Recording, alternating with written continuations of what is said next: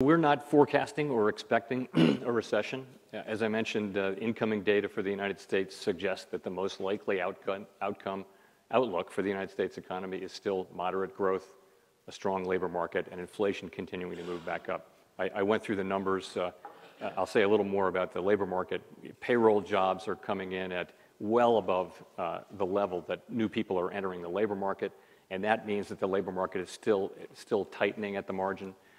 By so many measures, the labor market continues to strengthen. So the consumer's in good shape, and really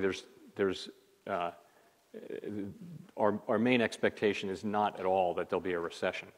I did mention, though, that there are these risks, and we're monitoring them very carefully, and we're conducting policy in a way that will address them. But no, I wouldn't see a recession as the most likely outcome for the United States or for the world economy, for that matter.